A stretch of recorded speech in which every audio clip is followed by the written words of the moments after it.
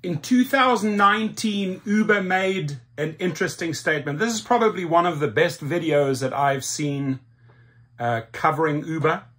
And they basically straight out say that they aim to lower incentives for drivers, and drivers will be unhappy.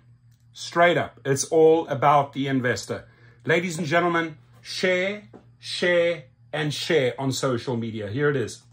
Uber made an interesting statement. The statement was in an S1, a mandatory document for companies going public. It offers the first detailed look at their finances, and it's Uber's opportunity to convince the public why they should invest with it. If you read through it, you'll see big plans for driverless cars. You'll see profit and loss statements. Dive into the risk section, and it's more than a warning about potential pitfalls. If you look closely, you'll find Uber's plan to make profit, hidden in plain sight. As we aim to reduce driver incentives to improve our financial performance, we expect driver dissatisfaction will... As we aim to reduce driver incentives to improve our financial performance, we expect driver dissatisfaction will generally increase. That's what's happening right now, straight from Dara Khosrowshahi's mouth. My friends, we declare war. Yep, you heard me say that. We now have to fight back, and we do that through social media.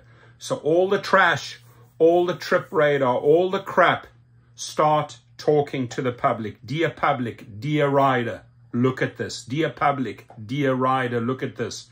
Add to it, dear legislator, dear politician, dear rider, dear public, look at this.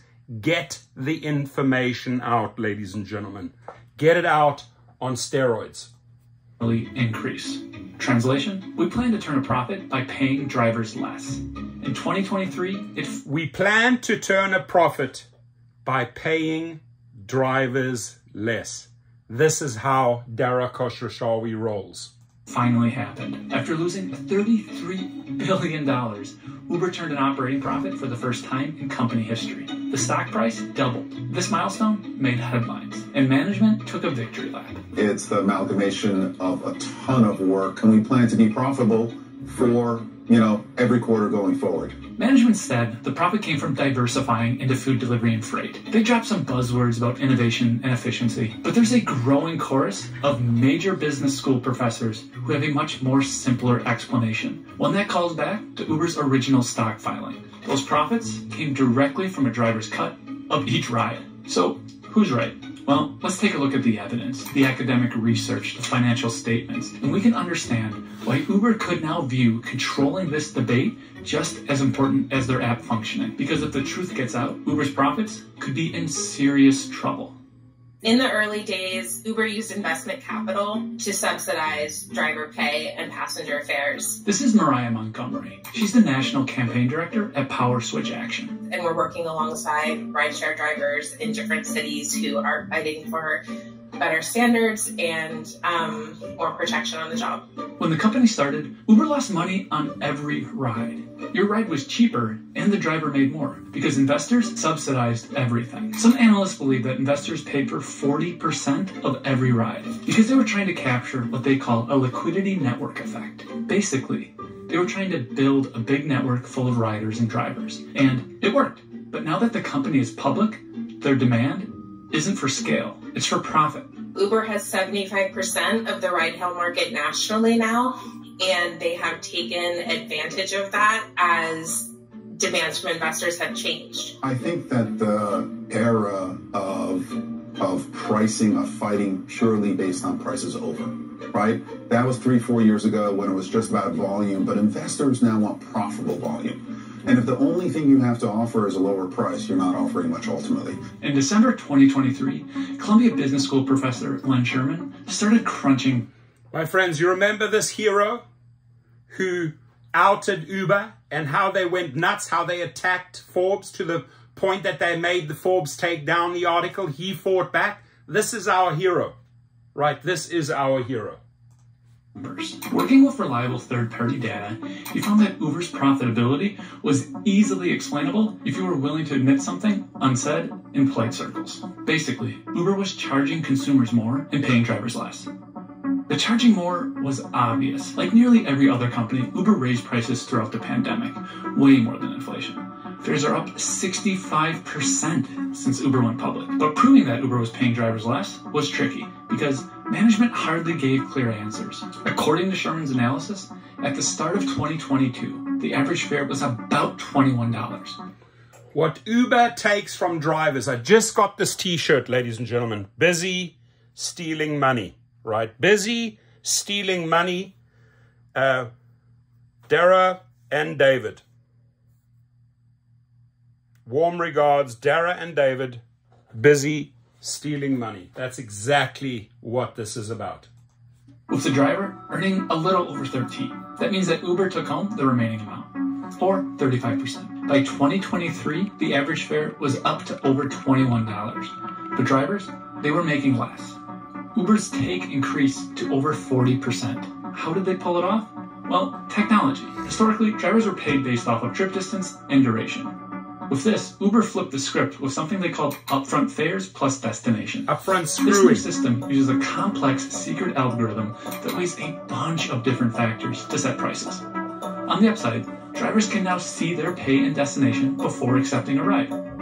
On the downside, there's a growing concern that Uber might be pushing drivers into a corner, offering drivers who skip the less lucrative fares fewer rides, which creates a race to the bottom. Sherman isn't alone. Investment analysts are coming to similar conclusions. A forthcoming paper, spearheaded by a Wharton School professor, found that in New York City, Uber's take rate has increased significantly, while Lyft's has decreased. Last year, we published a video with an organization called GetFare. They found that Uber's take during surge prices was over half. Since the introduction of upfront fares, Uber's profit margin has expanded. Uber disputes that they're taking more money from drivers, and we don't know for certain who's right about this, because Uber refuses to share the actual data. To paraphrase that Wharton professor, Uber's written response to all of this is essentially, you're not seeing what you're actually seeing. Your eyes are lying. Right now, Minneapolis politicians are actually listening to the research and drivers. They passed a minimum wage law for rideshare operators within the city. As a result, Uber is threatening to exit the entire state, arguing that wage regulations could make operations unprofitable. Non-stop threats, right? You've heard it many times in this channel. Other YouTubers are saying it, leave. They need to get out. If you are not willing to pay that man behind the wheel, get the F out of the city and the state. And this is what's happening right now, ladies and gentlemen. We are fighting back. Have you noticed protest after protest after protest, month after month? We're going to keep on squeezing them. This channel is going to keep on squeezing, right? We are going to go for the social media jugular. We're going to get it out there plentyfold. Send your shitty offers and then appeal to the public, to the rider, to the politicians, to the legislators. Check this out. This is the trash that they're paying us. So as Len Sherman said, charging the rider more, paying the driver less. And remember how they fought back, right? The articles, again, they were taken down. They forced, through threats from their attorneys, that Forbes took it down. But Len Sherman stood by those findings and said the take rate is going through the roof. Ladies and gentlemen, this is war. We are going to end those non-stop lies, right? Because we are being taken advantage of and we're being screwed over, and we are not going to allow that to happen. Not in this channel.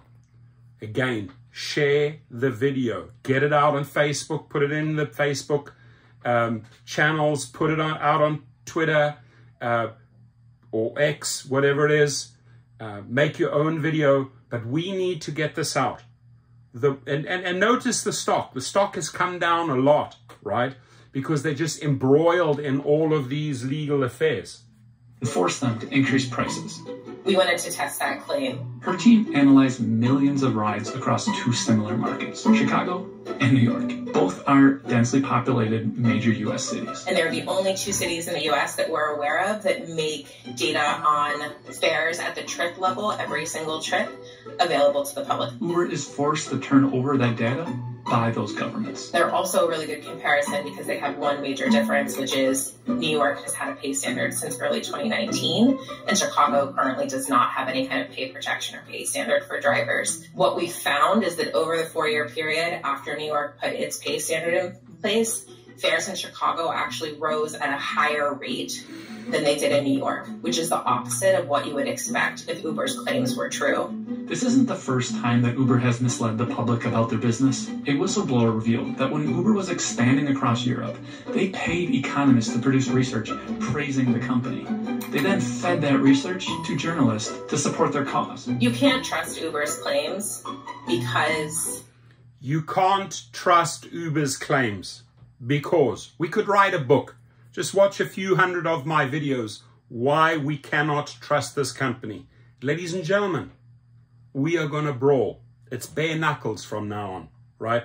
I'm not going to tolerate this shit.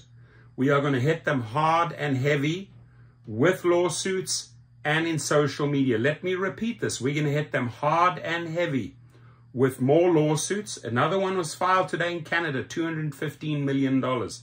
Australia, 300 million. UK, 250 million. We are going to hit them hard because the lies are going to end, right? This insanity of screwing you, the rider, the public over, right?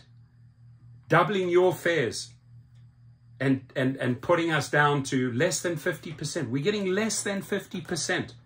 And David Risher comes out lying, oh, we guarantee that they make 70%. When all those bullshit external fees, the insurance scams, all the additional money scams, stealing tips, etc., are factored in. These guys are literally, I don't even want to say it. It's so upsetting. Let's carry on. They've too often been shown to be misleading the public. Yeah. Right now, Uber and Lyft don't release detailed data around driver pay, prices, and take rates. Instead, they flood the airwaves with talking points that run counter to independent research and their own stated strategy. I think, policymakers should treat it like a negotiation that's happening via the press, which I know is uncomfortable, rather than, a good faith response to public policy. Cities now face a crucial call to mandate that these rideshare companies open up their trip data. This would not only arm drivers with the knowledge of their earnings and strengthen their push for fair wages, it would give politicians and policymakers information they need to actually make a system that works for the city, not for the company. Thank you. I don't trust what Uber says. They have too much of a track record of misleading the public for corporate gain. Thank you. And drivers. This woman is powerful. She speaks the truth, right? They're afraid of the truth, my friends. We are going to amplify the truth.